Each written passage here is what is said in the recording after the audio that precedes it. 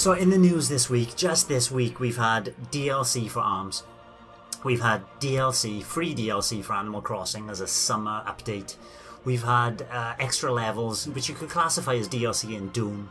So games are not remiss to adding extra content, charging for it or not charging for it.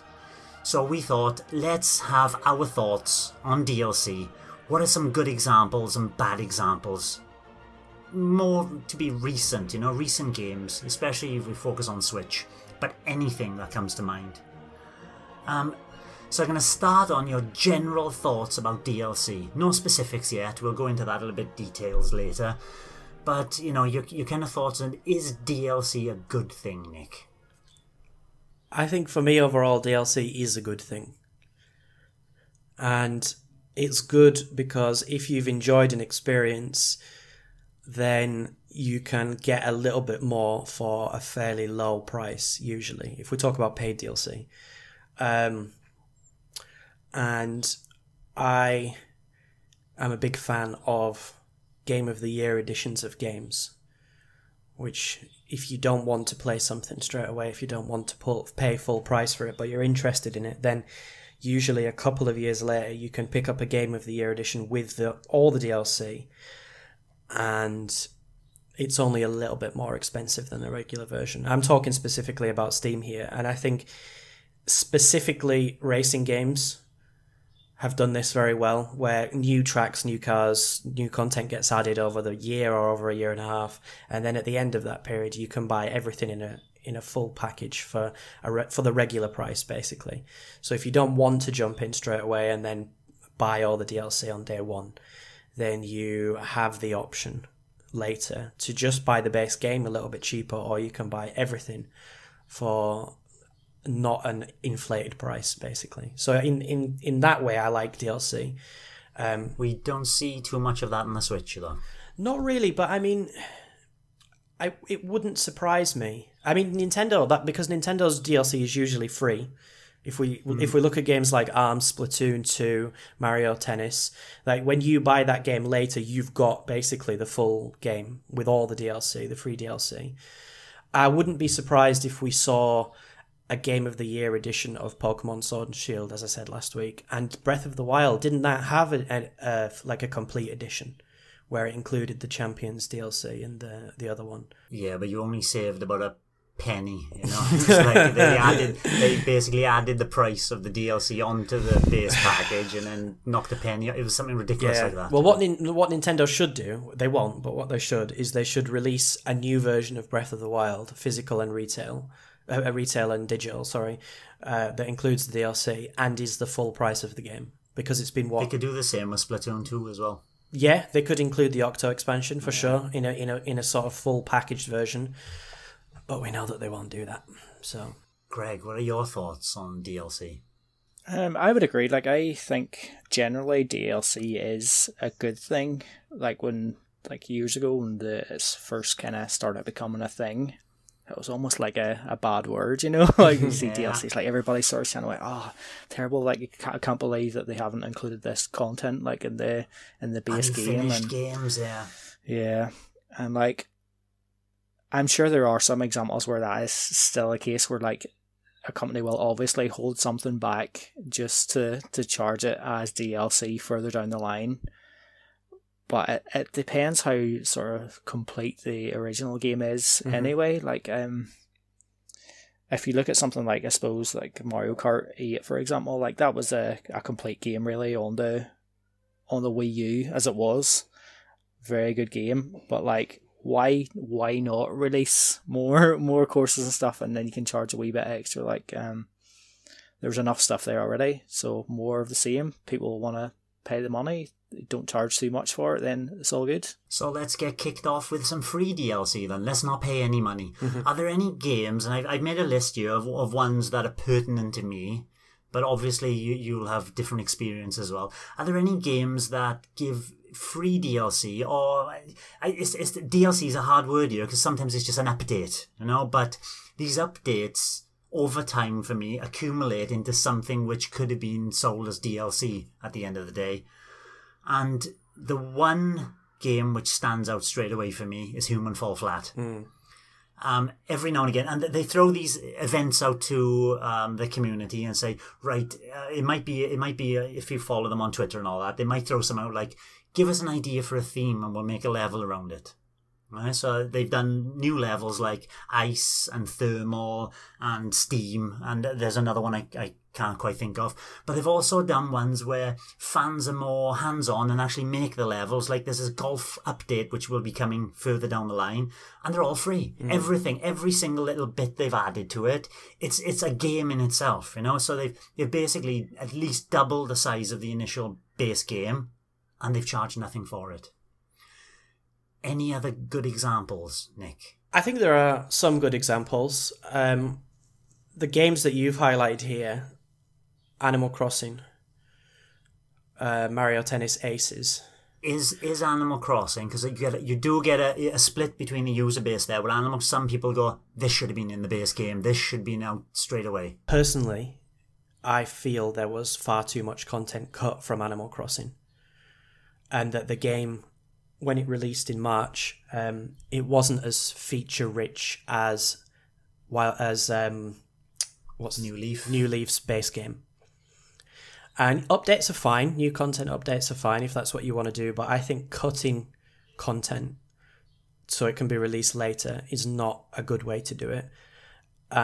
We've spoken about Animal Crossing a lot, actually, about but there's an argument that could be made that, well, it's just to keep people interested and keep them progressing, which I understand and I kind of agree with, but at the same time, I feel there was too much stuff cut from Animal Crossing, and that for fans of the series, I think they didn't have enough content that would probably have been expected to be in the game. And yes, they had new things as well, but I thought too much got cut. Now for Splatoon, it's a little bit different, because I think that is a good way to keep people engaged over the course of 2 years, is to slowly drip feed new content. And I feel that the base game of Splatoon had enough content in terms of levels and in terms of, well, I know the original game didn't have the ranked mode, did it? At first, it was literally just the turf battle, and then as time went on, they added new stuff, so that felt really good. I mean, the base game was quite bare bones, but because it was so new, it still felt interesting and engaging. And Mario Tennis as well, there was enough characters in the original game, and it was just nice to get more as time went on. So and as time went on, you got a lot of characters at the end of when they finished, and new modes as well. Yeah. Occasionally. But I mean, it's difficult. Wargroove's an example of a really good game that's added DLC. I see you've got that on your list. Getting free levels in Doom is really good, but I think there's a difference between free DLC and stripping content from the base game, and I think that practice is not good, and I'm always immediately put off if a company advertises DLC before a game releases. Activision. Yeah. And Nintendo are guilty of it as well, to be honest. Especially in recent years, they've become much more guilty of it.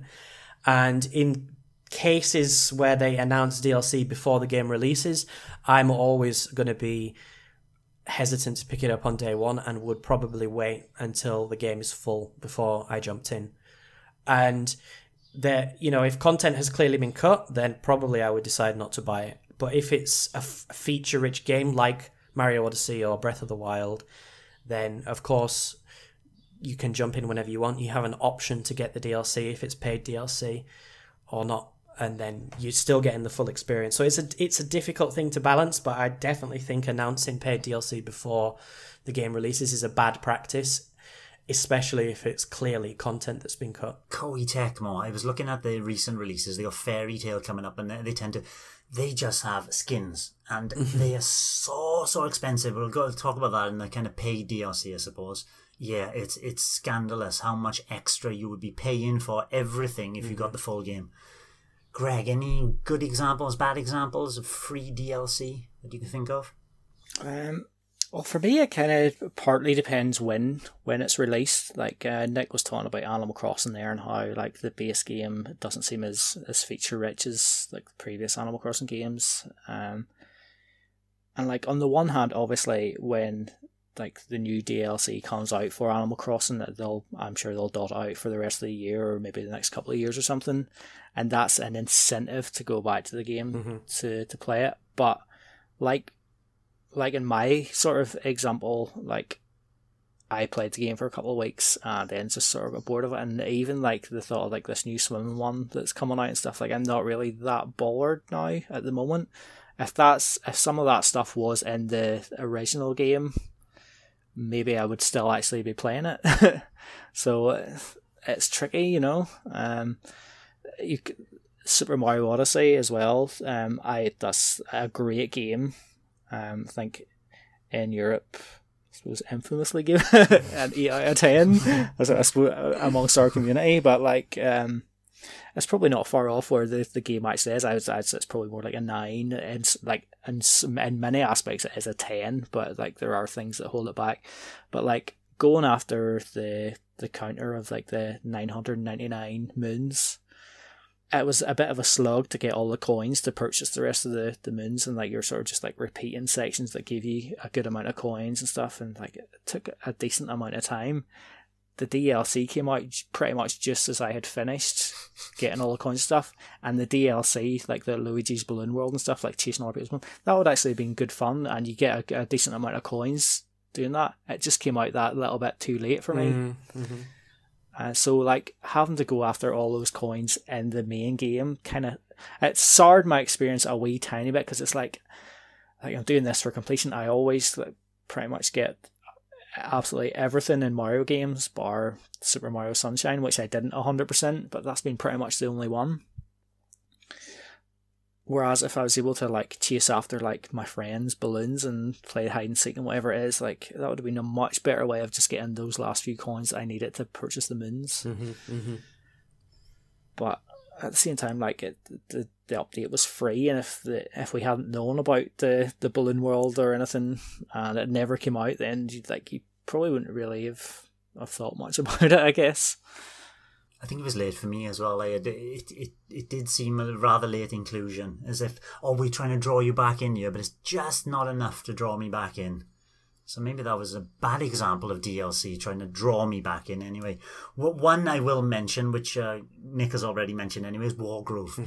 The game itself is huge, but then you added this double trouble. It was basically an extra... for 5 extra missions with 2 branches off each mission, and it added extra characters, each character then has its own power up. It added extra story, it added extra, but the kind of extra that was the best thing about it added in 2-player co-op into the main campaign. Which just took it to another perspective, actually. You know, me and my son were playing the same campaign and attacking on 2 different fronts. Yeah. Brilliant free DLC. And another one, I suppose, is just keeping me coming back all the time, is another game I always bang on about, Hypercharge Unboxed. They keep on... There hasn't been an update for ages, but there's one scheduled which is being held back for a little while because of coronavirus, but it should be out in the next couple of weeks anyway. They're adding extra maps, they're adding extra skins, they're always adding something to put you back in. They've added extra local PvP player modes. There's always something being added to it, and they're going to add a lot more as well. So even through their initial, this is what we're going to add, they're going to add even more on top again. So I'm looking forward to what else they can throw at me. I think, just to add very briefly to that, there's lots of talk about games as a service, especially multiplayer games like Fortnite, for example. And I'm not a big fan of those, but looking at some of those games, and especially indie games, and the 2 examples you mentioned of Hypercharged and Wargroove, and then I would add to that list, I would add Enter the Gungeon, and I would add Stardew Valley. These games, Stardew Valley is quite old now, but it's constantly getting updates and new content. Maybe it takes a year, but something will be added. And I think Minecraft is kind of the game that set that off, because every once in a while there'll be quite a substantial new update, but you only pay for the game once, and it's just constantly evolving. And I'm sure there are some updates in all games where people, they think, well, something's been lost from the game that was the previous version. But I think on a whole, adding new content and new levels and new ideas to games, especially these sort of cheaper indie games, is a really good way to get more sales, to generate goodwill with the consumers, and to keep like happy customers engaged and keep them playing. So it's an interesting new model, we could say. But I think it's just a way of generating more sales and keeping games relevant. But I don't think it's a bad thing. Minecraft is a good example there. Within the last 12 months, we've had 3 large updates. The Nether update, which just happened. There's been this Bee the Summer kind of thing, and there's been jungles and added pandas. So it's adding new biomes. There's the kind of areas in there. There's new animals, and it's constantly. And the big thing it did on Switch as well, from the original one, when Minecraft came out on Switch, it was just like an upgraded Wii U version, and it was called the Switch Edition. But they upgraded that for free to the Bedrock Edition, so it's got parity with across PC and everything. So they have been very, very good at supporting Minecraft on Switch. Great. What about some good paid DLC? What have you paid for? Myself personally, Splatoon 2 stands out. That was the Octo expansion. It was one player, but the levels in there brought me straight back to Mario Galaxy. Excellent additions. There was a couple of infuriating ones where I had to jump around dodging bullets or whatever, not get hit once. But what a great little package for £18. Did you boys pick up the Splatoon 2 one? Yes. Greg? Yeah. Nick did, yeah. I haven't actually, because I haven't finished the main game actually. Which surprised me a bit, because I actually really enjoyed the single player in the original Splatoon. Like you say, like it had Mario Galaxy vibes. Like, and some of the bosses in that original game were just like amazing. Like some of my favorite boss battles ever, really. But I just can't quite get into the Splatoon 2's campaign for some reason. Like I play it a wee bit and maybe do a level, and it's like I just can't seem to keep going with it. So like I don't know if I will ever actually buy the Octo expansion. Any expansions you have bought and you're pleased with? Well, obviously, like I mentioned earlier, obviously Mario Kart 8, like the DLC tracks for that on the Wii U. Obviously, we got those as part of Mario Kart 8 Deluxe, like everything was in the one package.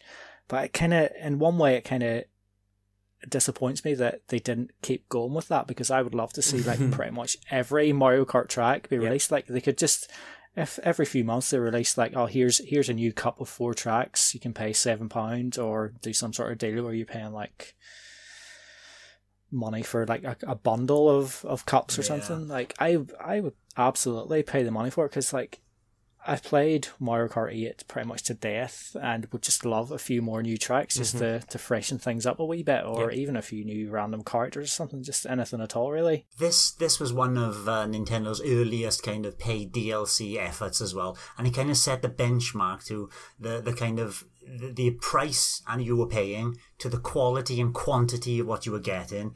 And I remember they charging £7 for 2 new cups and 8 tracks, or £11 for 2 packs, which then had obviously 4 cups and 16 tracks, which when you break it down to the base price of the game was very reasonable. It was. Yeah.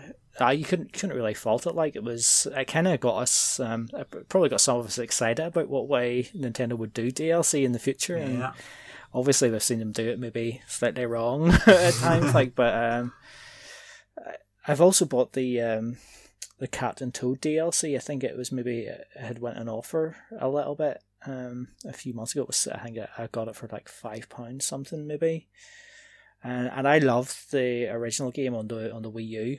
I thought it was amazing, and done it all 100%, and then repurchased it on Switch, and again did it all 100%.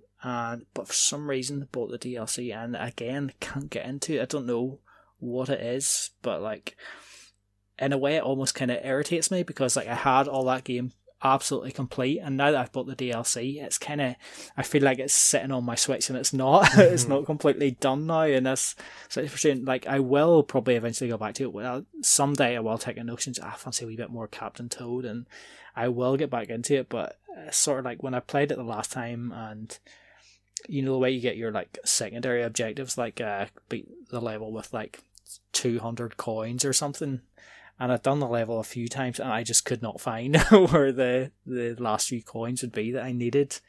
And it just kind of frustrated me a bit, and I haven't been back to it. That's a shame.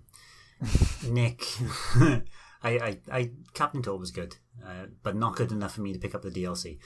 Nick, any good examples? Similar sentiments. Octo expansion was substantial new content for not a very high price. Mario Kart 8 on the Wii U was spectacular DLC and a very, very good and promising start that Nintendo has stuck to in a way, but not completely. Torna, I see Torna. You've got Torna on the list, which I would actually class as a separate game, to be honest, rather than DLC, because it is, I mean, you get some bonuses for Xenoblade 2, but still, it is basically a new game. Is it worth a $26.99 asking tag though? Difficult to say. I got it on sale. Yeah. I don't know. I'd probably have to finish it before I could put a value to it. I think I paid like 15 or 16 quid for it. And yeah, just if the game is complete, as I said before, and substantial, then DLC is always welcome if you want to keep going. Fire Emblem Three Houses is a complete game with 3 storylines, but they've added a 4th for those who want it. It adds a little bit to the story, but the story is still complete if you don't play the DLC. So I think when they take that kind of approach, it's a good idea. I think I've mentioned it before. I definitely mentioned it in the article that we wrote for In Europe about DLC, that Breath of the Wild's DLC was pretty disappointing in comparison with other games, that nothing really substantial was added for the price that was asked for it. So I personally, having finished Breath of the Wild and most of the DLC, I don't think I would have got the DLC had I known the content that was available in it. Lots of fetch quests. Yeah, Go and get this, open this treasure chest. We were promised extra story content, but that was minimal, to be honest. And I really liked the trial, the Master Tree or the Master Sword trial. That was good, but I mean that's just a few rooms with enemies. I mean that could have been added as free DLC, really. But I don't know. I just think if the content is substantial and the game is complete by itself, like Mario Kart 8, then new content at a good price for me is always welcome. Like if I've enjoyed the game and want more, then I'll always buy something a little bit extra for a good price. Greg, any more last examples of good DLC before we go on to the bad? I suppose like Smash Brothers isn't too bad. Like it's I like the way that you don't have to necessarily spend like the $22.49 to buy like an entire DLC pack. Like you can, like for me, I just wanted Banjo-Kazooie, so I just bought them and got the stage and the music and stuff with it. So that was enough for me. So I don't think that's too bad. But that's pretty much it. Do you think they if for completionists, those people who want to get 100% of everything and all the Mii fighter characters, do you think they're milking the Mii fighters a bit? They're only 70 pence. There's so many of them. Yes. Oh, funnily right enough, I have spent the 70p or whatever to get the Cuphead one, because that's what I wasn't understanding. Yep. Like you say, if you want everything, you are going to spend an awful lot of money on Smash Brothers with all these pack stuff. Like the game on the eShop itself is like what, 59.99 or something, and then plus all these, like you're going over £100, just to get all these DLC pack stuff. It's a lot of money, but if you want that stuff, like you can pay the money. You don't, like, you're not being forced to buy it as such. Like there's more than enough characters in Smash Brothers as there is at the start. Like I think I still have only unlocked maybe about half of them. Min Min is the 81st character. Yeah, crazy amount. And even like the thought of like balancing all those characters, like it's you have to pay for it a wee bit.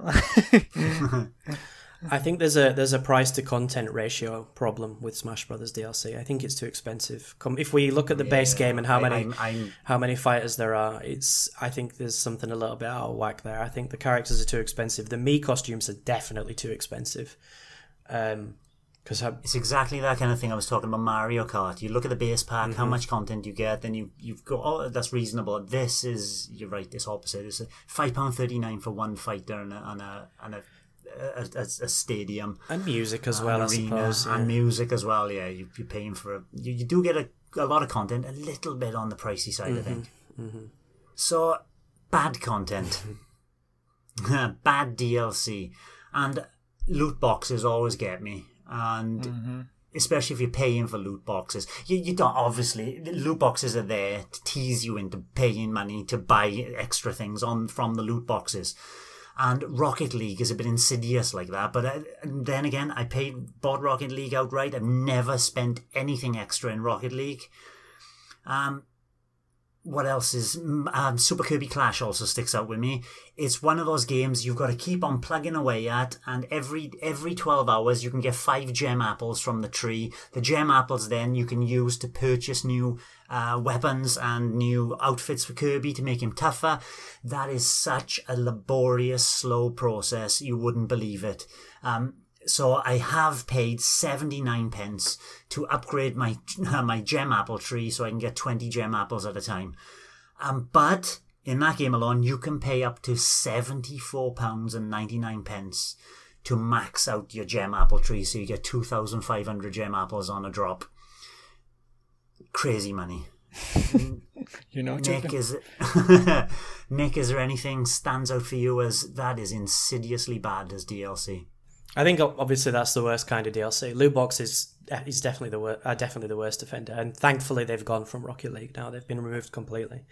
But I did buy one loot box or a set of loot boxes in Rocket League, and it was one of the worst decisions I've ever made. Spending money on a game. I got repeats of items as well. So I bought 10 loot boxes, and I think I had 2 items that actually were like copies of another one. So it was a waste of money, basically. And yeah, I think all cosmetic DLC is pointless. Like, I personally would never have any interest in buying it. Smash Brothers, okay, I also got Cuphead, and I would maybe get another couple of characters, but I still think they should be cheaper. So basically any cosmetic DLC, any loot boxes, anything that requires you to spend money to speed up progress is just something that I am never going to be interested in and I'm never going to play. So I think... Let's hope Pokemon Café Mix doesn't go that far down that way. Of course, it depends how it's done as well. If it's exploitative, then it's terrible, obviously. But if it allows you to play the game in a normal way, as in you can sit down and play it for as long as you like and still make progress without needing to do anything extra or spend money, then it's not as bad. But what's your take on Fortnite then? They do loot boxes, and I was looking up the price of things. If I wanted to get a Stormtrooper, I think, I want to run around as a Stormtrooper. You'd have to spend 1,500 V-Bucks, which is about £12.50 for a skin. Yeah, but scandalous. It is, but you can make V-Bucks in game. Like, the one saving grace, in my opinion, for Fortnite is that all the DLC is cosmetic, and if you have no interest in that, then you don't need to spend any money whatsoever. So I think, running an economy of a game based on cosmetics can make a free to play game enjoyable, because there's no pressure to get better and accessible. Yeah. And obviously, like, I think I bought one battle pass, and that was it. I never bought with money any. I paid money to get V-Bucks, bought a battle pass, and then played for about 3 or 4 months, just using the currency in the game that regenerated as I progressed. But think about how much money they make. So people are obviously buying cosmetics. Like, to some people it's important, but at least the game can be enjoyed by everybody, and you're not punished for not spending money. I had a similar experience with another battle royale, Realm Royale. Mm-hmm. Once you earn enough crowns, you can just keep on earning the crowns and never spend a single penny on it to keep on upgrading that battle pass. Mm-hmm. What about you, Greg? Bad examples. You have both DLC. Basically went over what the worst thing is, which is, for me, the loot boxes. Just getting those random items, like spending money, and like you might get repeats of stuff that you already had, or it's awful. And like Lee, you said you've never spent an extra penny on Rocket League. I haven't either. I've played over, I think it's over 350 hours now, or something crazy. Like, I haven't really touched it that much for a few months actually, but I did always kind of like that when I unlocked new stuff just automatically or whatever, like, and would get something new. It was like, oh, it's a nice wee bonus. And yeah, there is stuff that I would like, and if like when I was playing it, like maybe like the loot box and stuff were still a thing, you know, like if there's stuff that I liked, I wouldn't have paid money for like a decryptor or whatever it was to like hope that I randomly got it from one of those crates. But if I could have bought it outright, then I would possibly have been interested. But again, like, it's all cosmetic, so it's not that big a deal. One of the worst, like, all that cosmetic stuff's fine, like, I suppose, but one of the worst offenders is probably one that I haven't really experienced myself, but I know about it all too well, and it would be like Ultimate Team for FIFA. Like, spending money for like random players. You might get somebody decent, you might not. Yeah. So isn't the algorithm for that as well? The more you spend, the more likely you are to get a better player. I would assume it's something like that. Yeah, it's really insidious. Yeah, and like I sort of mentioned about FIFA before. You know, you'll have games where it just feels like it plays absolutely terribly, and so maybe make you want to actually put some money in to try and get a better player. But like, I think it feels really shady. And like, the worst thing, maybe even worse than that, is that FIFA, essentially with the Switch version, like obviously we're getting another Legacy Edition. The like kits and like menu update could easily be a DLC for people who already own like the previous game, to pay like, I don't know, like $9.99 or even like £15 or something just for the update. But to charge full price again for the same game with FIFA 19, like, it's unbelievable. Which is practically DLC. Yep. Crazy. Okay, going on to my last question, and boys, this is games that need DLC and you would happily throw money at Nintendo and third-party developers to purchase it. I'd be quite happy now to, at 51 Worldwide Games, I just drop in now and again, and it's one of those games that's going to be played for a long term. It's one of those evergreen titles, as Nintendo say. Every now and again, even a couple of days ago, I was playing Ludo, and we played a bit of blackjack, and we just drop into a game, and there's a couple of games you go, right, I want to learn this. Talking about 51 Worldwide Games, they've got one of the Mahjong rules wrong. There's like an unwinnable situation where you should be able to win. I put it on Twitter as well. I've checked it out, and I'm not wrong there. I've played Mahjong quite a bit. I know I should have won, and they wouldn't let me win. Cheating game. But I would pay for extra games, you know, as long as that kind of extra card games, extra board games, something a bit different in there. And I would, as long as the price is right, of course. And we've mentioned it already, Mario Kart 8. I definitely would pay for some, as long as it's along the same price lines as it was on the Wii U, I would definitely buy some more content for that. Nick? I think overall for me, any game that I've enjoyed, generally, I would prefer to see substantial DLC than to see a sequel. I think we live now in a world where, you know, games can get patched and get updated, and instead of spending money investing in a sequel, I think it makes sense to have one game per generation. I mean, I would like Odyssey 2, I would like to see Breath of the Wild 2, I'd like to play Breath of the Wild 2. But I do think it's possible now that we don't need to see 3 editions of a series on one console and spend 50 quid each time. I think, you know, Assassin's Creed, for example, the new games could be DLC. And I know over time, like, mechanics can get improved and stuff like that. But I use Minecraft as the example again, that the game is constantly evolving and constantly getting new content. And there's a one-time purchase price. And then you can buy cosmetics for extra money if you want, and other sort of skins and stuff like that. But I think it just adds more to, like, I think there's not many consoles where there's been 2 Fire Emblems. And 3 Houses is a pretty substantial game.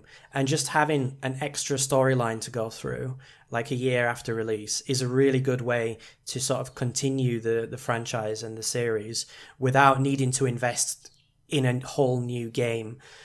and into a whole new battle system and mechanics, and it just keeps the game like ticking over until the next generation when you can improve it. And I think, maybe controversial, but I'd like to see Mario Kart switch to a service rather than a game. And whether that comes with a monthly subscription or not is not relevant here. But if they just had Mario Kart and then every year, 18 months or 2 years, they added new characters, they added new tracks, either for a DLC price, or you could pay like a yearly subscription or whatever, or a monthly subscription, and you can dip in and dip out as you wish. I think that could be a good way of keeping gamers engaged in games and still like keeping revenue coming in for the companies without having to need the risk of investing massive amounts of money in a sequel. And I think because games are so expensive, at least AAA games are so expensive to develop now, I think developers are going to start playing it a lot more safe with the sort of innovations that they have. And I think we're going to see potentially less innovation because people know what sells. People, like the developers, know what sells, and to try and do something new outside the sort of indie space or maybe Nintendo is probably going to be too risky. And I think this method of upgrading games or adding new content to existing games is a good way to get around that situation. And they're doing it on Mario Kart Tour constantly. It's a shame that they couldn't take that kind of premise and give events and all that and stick it in Mario Kart 8 as well at the same time. It's just a shame the game's garbage. Yes. How about you, Greg? Yeah, like obviously Mario Kart 8 it's so good that you almost feel like it nearly doesn't need a sequel. Mm-hmm. Like they could just keep releasing new tracks on it for however long they want, and you could even like release. I always fancied a double dash DLC where you can it's something they could do just as an extra. It would mix things up a wee bit. I was absolutely ready for more worlds to be available for Super Mario Odyssey as a DLC, like for however much. But we're sort of past the stage where I think that's really feasible. I think the sequel is way more likely now, and it will be coming probably within the next 24 months anyway. I would say. I was going to say 6 months then. Obviously, the perfect example of that is like Super Mario Galaxy on the Wii.